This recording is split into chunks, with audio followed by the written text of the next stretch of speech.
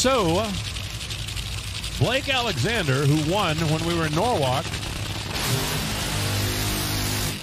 and didn't go to Denver, currently sits 13. Matt Hagan, who won when we were in Denver, currently sits number 9.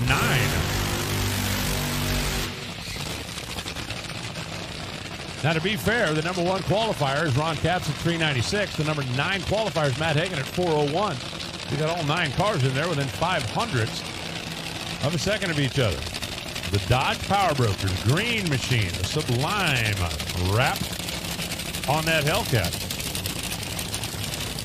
Out of Tony Stewart Racing and Cruz Pedregon, the Snap-on franchise car. Redline Oil, Russell's moving. It's a Petrov. Cruz currently sitting in the number 11 spot. Cruz has been in. He's been in a funk for a couple of weeks now. I mean, and I'm just telling it like it is, folks. No, you can see it down there too. The body language, JC, Lee, the whole team. Just kind of keep waiting to snap out of it.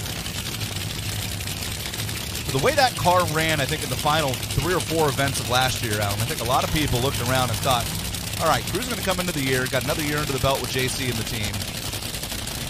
They're going to be very difficult for us all season. That has not been the case. Dickie Venable's tuner on the Matt Hagan car, on the other hand, has been exactly the opposite. He has really been a headache for the rest of the funny car category this year.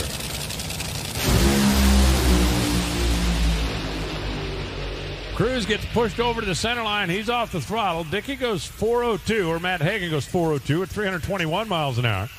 And we'll wait and see how the rest of the category hangs out. But, I mean, that at least went down the racetrack.